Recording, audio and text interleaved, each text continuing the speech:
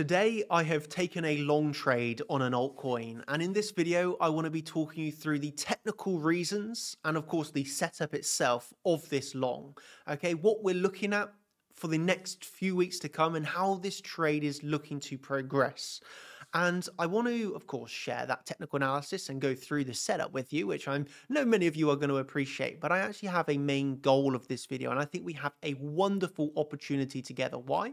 Because this is directly related to the setup that I shared on Friday publicly for free in the live stream. So yes, we are going to be going over PEPE today through this setup that I shared on Friday.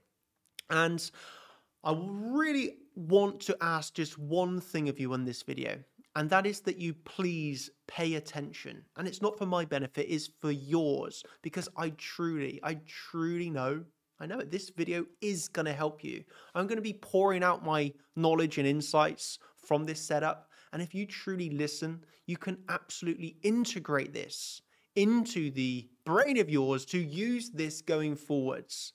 What I'm going to be teaching you today is common. It's what I do every single time I take a trade. So whether you longed PEPE or not, whether you missed that trade or you took it, the knowledge that I will be passing on to you in this video is going to be used for the rest of your life. Let's just say that. So yeah, if that sounds interesting to you, please just listen carefully to what I say. And I really feel you are going to benefit from this video. You're going to come away from it actually having learnt and really empowering yourself. And my mission of this video is to simply help you get up to that level of trader you want to be. And I know I can do it with just a few simple steps in this video. You're going to be walking away happy. So yeah, I hope that you enjoy it. Might be a little bit longer than normal, and that is because I have some really key information that I want to share, and I just feel we have just a wonderful opportunity here, because it's not every day I do a public live stream, right? And the one time I do in many months, I hand on to you a pretty nice trade setup. And as you see, this was right towards the end of the stream. And this is why you got to stay to the end, because I had a few people in the Discord in the Champions today say, I clicked off too early. I thought the video was over. And yeah, no, the video wasn't over. Stay to the end. We got some golden nuggets. And of course, bringing it back professional here to the charts. What we were waiting for on PEPE was actually something very amazing. At the time on Friday, we were looking for a drop to get into the long trade, right? We're actually looking here. So here is a drop of 40% to the downside. We were waiting for a 40% drop. There might be a few different emotions flowing through people's mind at that time, right? First of all, people might be thinking, there's no way this drops 40%. This is bullish. This is PEPE. This is going to continue up higher. People are not ready to accept a 40% drop, okay? Why? Because a lot of people are FOMO. They are in mode of euphoria at this moment in time. PEPE is up a lot. It is absolutely on the races. It's even got some local bullish signs. So people don't want to be thinking, this is going to drop heavily. Because what happens to the majority of people from that high to the low, we're talking about nearly about 46% from the overall move from where we looked at it on Friday to there, about 40%. And so the people that have longed this over the past month, over the past few weeks here at the highs, majority of them will then actually be losing, getting liquidated potentially on that pullback. Okay, so where the education comes in here, before of course I move on to what I'm looking at next, which naturally we will cover. This is a technical analysis video, so I will cover the future price action of this coin. But what I really want you to truly understand here is the importance, and here you can see it, for yourself. We went through it for free, right, on this live stream. The importance of a plan. It's as simple as that. Because what is happening here on that 40% pullback from the high? What are the majority of people thinking? They're going for a few different thoughts. First of all, fearful, scared, thinking it's going to drop even more. And they are not planned and prepared to take a long trade. Because at this moment in time, when we add on the analysis, so you can actually see how this progressed, we can see from our prediction on that stream to where price bottomed out, I think we can all agree we were pretty damn accurate. Okay, this is what we call precision in the markets. From the low to the high here is a 30% bounce. 30% or 29%. But nevertheless, from that low to high, you can see there 29.75. So that is nothing shabby. In the whole grand scheme of things, it doesn't look like a big bounce. But when you've put the numbers towards it, say 30% bounce. I mean, that is big. That is me making some pretty nice profits there, if I say so myself. So what I want to talk about now is from that plan, how we come towards an entry trigger. Of course, I have taken this long. And then what we're looking at then in terms of the take profits and the important levels that we have now going ahead. So first of all, the entry trigger, right? And you have two. You have two entry triggers that I want to talk you through here. And this comes down to conservative and more aggressive entries, because you do have two. I went for the more conservative. And that was partly because you've probably, if you've been watching my videos and wearing my content for the past week, I am looking for more of a retracement on Bitcoin. So with myself looking for more of a drop on Bitcoin locally, right? So I'm locally, short and chill, bearish. I am looking for lower on Bitcoin here. Nevertheless, for a wave four, for a continuation upwards again, but nevertheless, locally, I'm looking for lower on Bitcoin. And, I had a few champions ask me as well, right? Daniel, why are you looking to long PEPE if you think Bitcoin's going to drop more? Doesn't that not make sense? Because you're looking to long PEPE against Tether, and if Bitcoin drops, PEPE is likely to drop too, right? So how does that make sense? First of all, it comes down to, right, having that plan. We had that plan in place. So if we get a nice setup, okay, then, and I'm referring to this, by the way, this plan that we had, if we have that nice plan, even if we are expecting Bitcoin to drop more, if we get a technical entry trigger with invalidation, we can still absolutely long that altcoin or trade that altcoin, even if we're expecting lower on Bitcoin. So come down to that, as well as, what I'm going to explain next. But first of all, I want to go over the entry triggers that you had here. First was the aggressive. What is that? So obviously we had the anchored VWAP in here. This is what we had, is what I just called so perfect confluence. The anchored VWAP, okay, at the time. And you saw my eyes light up. If you watched that stream live, you saw me go, wow. When I saw the 1618 Fibonacci extension lining up with that anchored VWAP, wow. That is just like, yeah, I have a pretty high confidence in what's happening next. And that is a 40% drop to the best confluence you're going to see there. 1618 extension on the anchored VWAP, on taking out this psychological 600s, on the value area low of the first part of this uptrend, right? You had all of that come together to give you this epic layer of confluence. So entry trigger number one would have been for you aggressive traders out there. Really simply coming down, wicking onto these levels. You can see on the hour chart here, totally unable to close down below the anchored VWAP 1618 extension. So wick. You have plenty of opportunity for an aggressive long trade entry. I did not go for that. I went for the more conservative entry like I am, right? And for that, I actually just simply waited for the MS change, high, higher low, higher high, then the retrace back into the CC Fibonacci. For me, hey, at that point, I have an entry trigger, I have an easier, clear invalidation, and of course, I still have the higher targets. And even from the CC, okay, so even from the CC to the last high we've still made, that is 17%. So in one day, we've already seen a 17% rise on this coin. And I want to explain a reason of a take profit.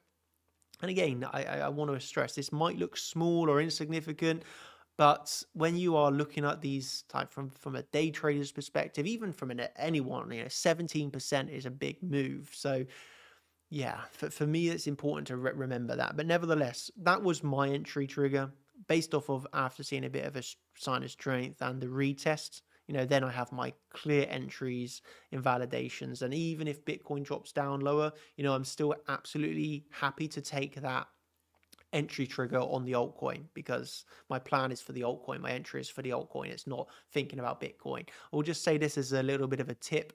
Sometimes you can talk yourself out of trading altcoins because of what's happening on Bitcoin. But I will always say this: if you have a good setup on the altcoin, you can absolutely take that setup on the altcoin, right? And don't place too much emphasis on Bitcoin if you have like a golden setup online and lining up in front of your eyes. And you do have that there on PEPE. You did have it, right? You had all of this confluence. You got the reaction. You've got a market structure change. You've got a retest. Like, what more do you want at that point?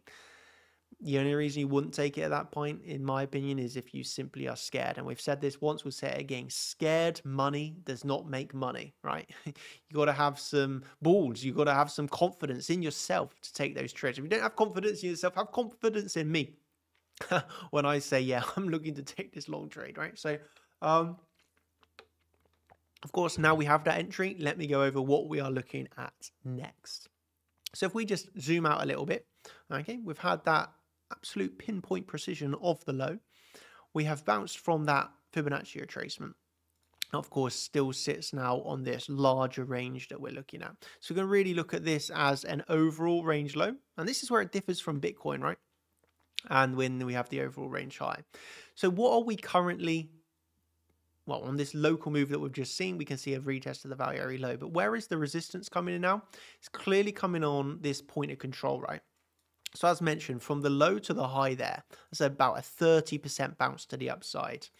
Where did we reject from? Middle of the channel, point of control. Boom, back into the CC, retests. Easy take profit one, take out the high of that first move, right? So from a lower term time frame trader, it's just like bread and butter, what we would do every single day of the week. Nothing at all there surprises me in the slightest. Move up to the middle of the channel on the point of control, rejection, pull back to the CC, bounce, take profit one, back on the previous high. That's still, of course, in this middle of the channel point of control zone, taking out the previous high, 17% bounce to the upside. Bread and butter, lock in your take profit one. No one is going hungry anymore after locking in that, right?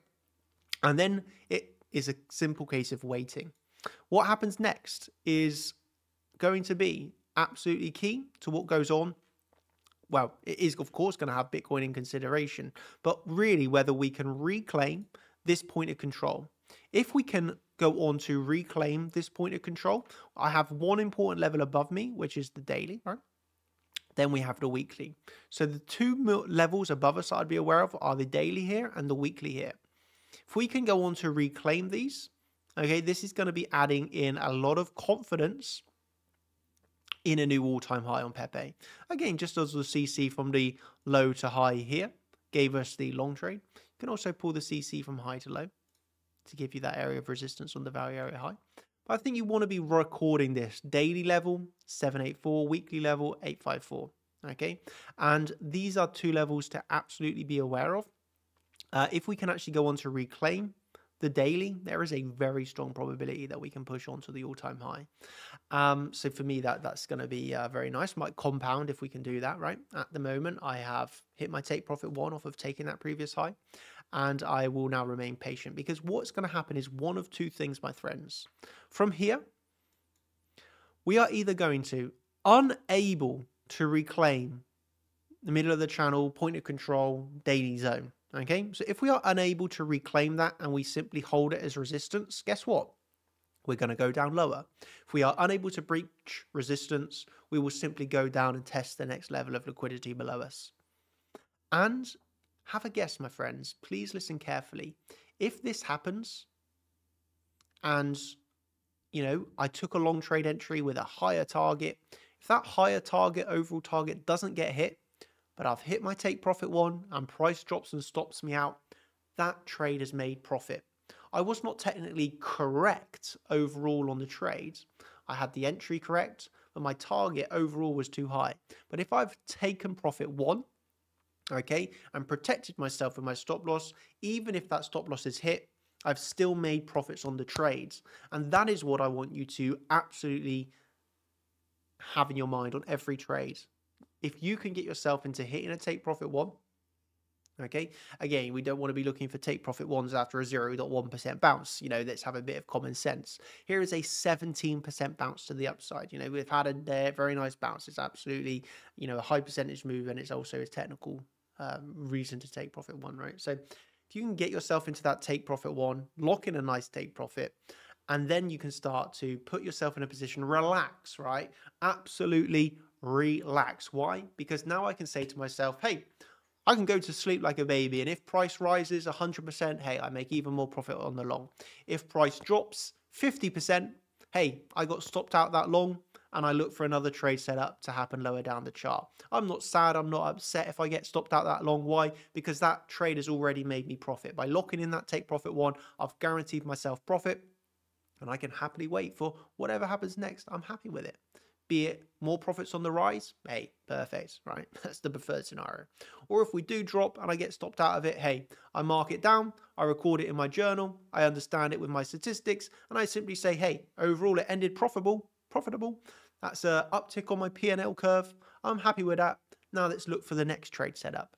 And it's a simple game of probabilities, taking my trades, winning some, losing some. Overall on that P&L curve, we're looking for that slow and steady uptrend. Nothing goes straight up. It's a curve.